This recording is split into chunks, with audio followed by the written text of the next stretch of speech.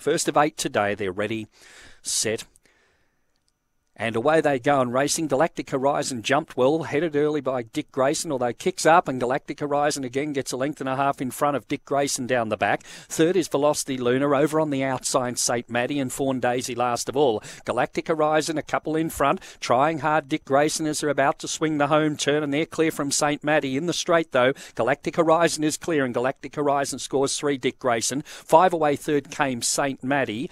Back in behind them then to pull up after the first was Velocity Luna and Fawn Daisy last of all.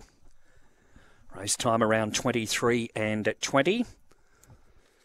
So number 1 Galactic Horizon scores in the first on the program here for trainer Stephen Bartholomew.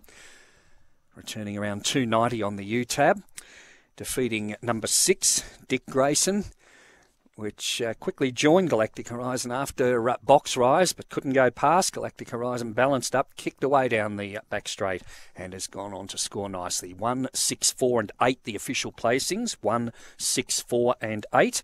1 Galactic Horizon, the winner of the first on the program, a second starter by Paddy Wacker from Galactic Rumball.